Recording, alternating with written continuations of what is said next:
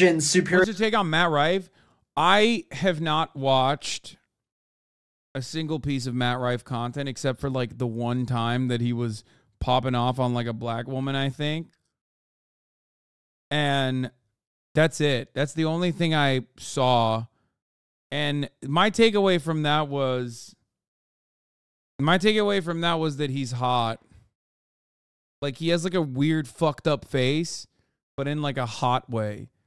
Like his face is like really fucked up and gross, but in a weird way, it's like very hot.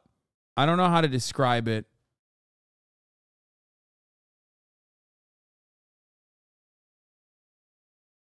But having said that, I do think that because he looks too much like handsome Squidward and like ladies loved him or whatever, he kind of tried to shed that audience and like get with the boys. And now he never really had like good humor anyway. People were just like kind of laughing because he's hot. Does that make sense? So now that like the people that find him hot don't find him funny or want to listen to what he has to say because he's like shitting on them, he's lost it all. He scared the hoes.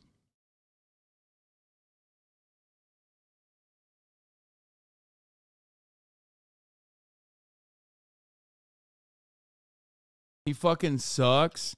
Yeah, except the thing is like my hot take is that like I don't think you should cancel a comedian for being like misogynistic because I'm a man. Obviously, I have toxic masculine aspects to my existence, and sometimes I say shit that's like misogynistic. I think you should cancel a comedian for not being funny. And I think his misogyny comes from being a hack. More so, like it's a desperate attempt to try and make a joke and then failing to be funny, which is the worst thing you can do as a comedian. And let me tell you something. No matter how neurodivergent some of you motherfuckers might be in here, there's still the concept of your problematic fave. Why do you have a problematic fave? Because their output is consistent and good regardless of the fucking politics that you don't agree with. So don't come for me and be like, Hasan, oh my God, this guy's being misogynistic. No, you hate him because he's not funny. That's it. He's not funny and he's being misogynistic in an unfunny way. If he was actually funny, we would be having a different conversation. Dave Chappelle is another example of this. Okay? That's it. If you're going to be problematic, if you're going to make like jokes about issues, you're going to make jokes about issues that are like maybe on the edge there, you have to be funny. You just have to. He's the opposite of Shane Gillis.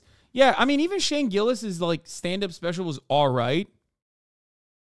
Like, there were really good ones. I feel like a lot of stand-up specials, like, because Netflix is just seemingly giving everybody money, there's a lot of stand-up specials out there that I would not consider to be, like, wall-to-wall laughter-inducing. And, like, Shane Gillis has some really good jokes and then some really mid ones where it's, like, just straight fucking toilet humor, really hitting the fucking, men versus women in a relationship type shit. And it's very interesting because, like, I don't know. Comedy's very subjective. So it's hard to just look at that and agree with me. Maybe you're going to say, oh, you're in the wrong here. I thought Shane was, like, really funny. Because he has incredibly funny bits. Like, he has incredibly funny. He has really solid jokes. And then sometimes he has, like, really, like, mid-tier jokes. Matt Rife, on the other hand, doesn't touch the most mid Shane Gillis joke. He is just, as far as I've seen, not very funny at all. Matt Rife's crowd work is genuinely quick and witty, but his normal act is very typical cancel culture stuff. I mean, his crowd work is witty and quick because that's what pops off on TikTok. But you can't make an actual stand-up special with that.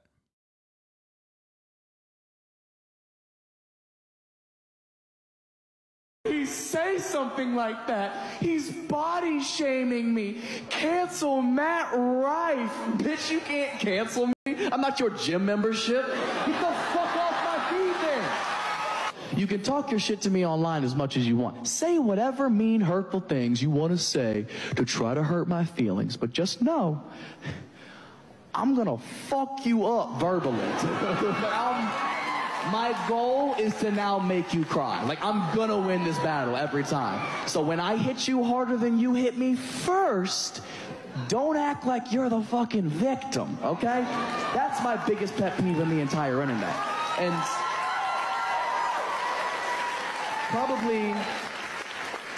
probably. Dude, what the fuck? He's doing the thing. He's doing the thing.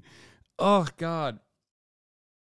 It's not liberalism that kills comedy, okay? It's a desperate attempt at trying to get this, okay? If this is what you're doing, if this is what you're looking for, you're not a fucking comic, dude. Like, I would never say I'm a comedian, okay? Because I'm not.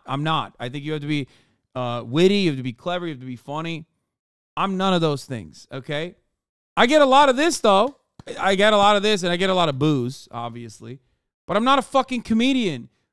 Like, I don't have a stand-up special. This guy, on the other hand, is, like, claiming to be a comedian, and he's doing a TED Talk. Don't do it. Don't do it then. Don't do it. Do a TED Talk instead. Do a podcast and complain about cancel culture on the podcast. I hate that. Compare him to Nick Mullen. Like, Nick Mullen is a great example of an old school comedian person who will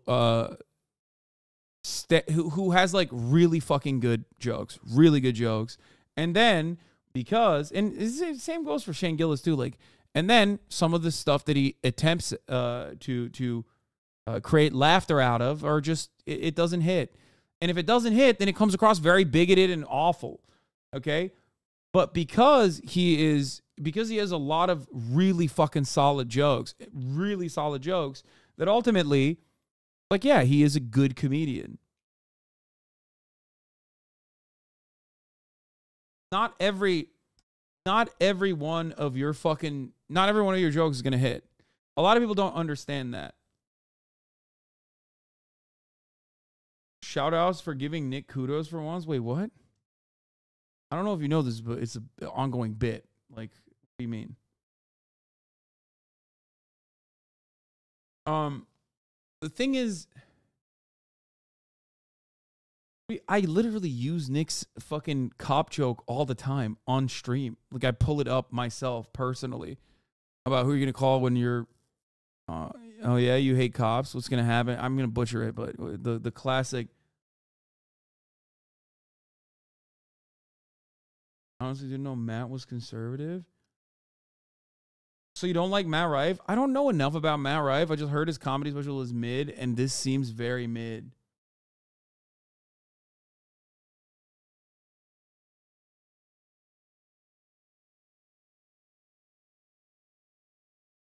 The best example of that was throughout this Twitter interaction when all this backpack shit was going on. I'm arguing with people. We're going roast for roast, just really having some fun, wasting time. I was having fun with it. And then there was this one woman, took it too far. She would not shut the fuck up, dude.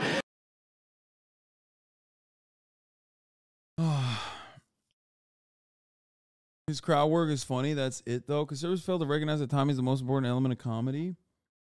Yes. What do you mean, dog? You're a Twitch streamer. You're always selling yourself short. You're witty and funny. Just this top of the hour ad break is a quick and witty 3-minute early. Fucking Christ. Man,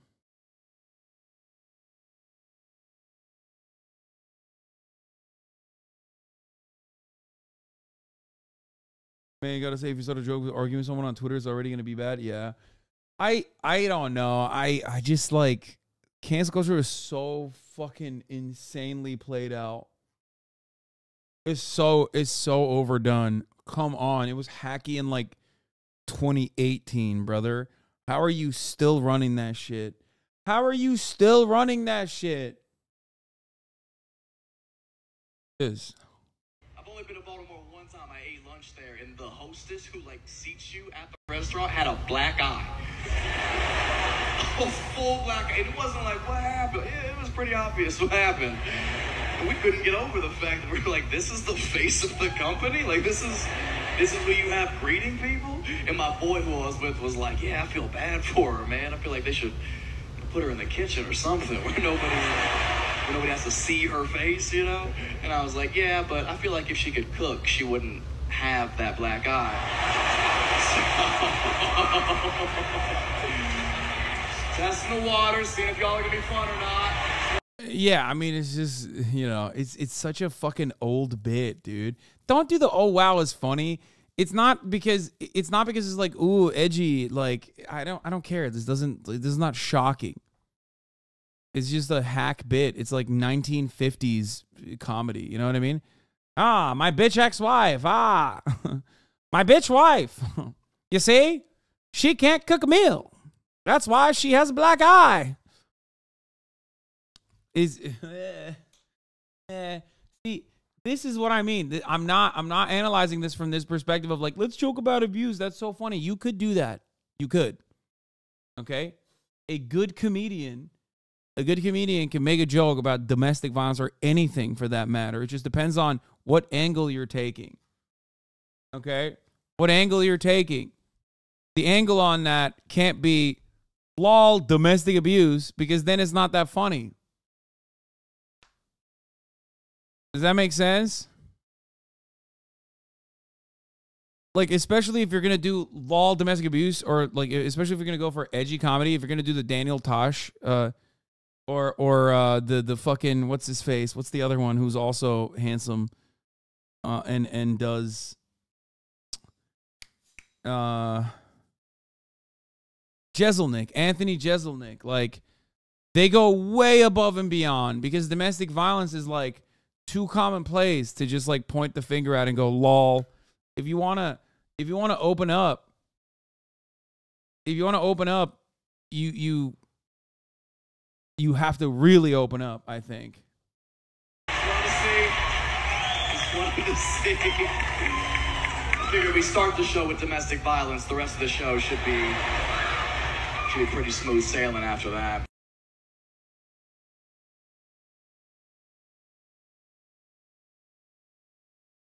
He's implying she should be fired for being abused by an intimate partner, which he presumed in the first place for no reason. Where's the punchline? Did he take it too literally? Oh my God, I'm going to lose my mind. Okay, we're done. We're done.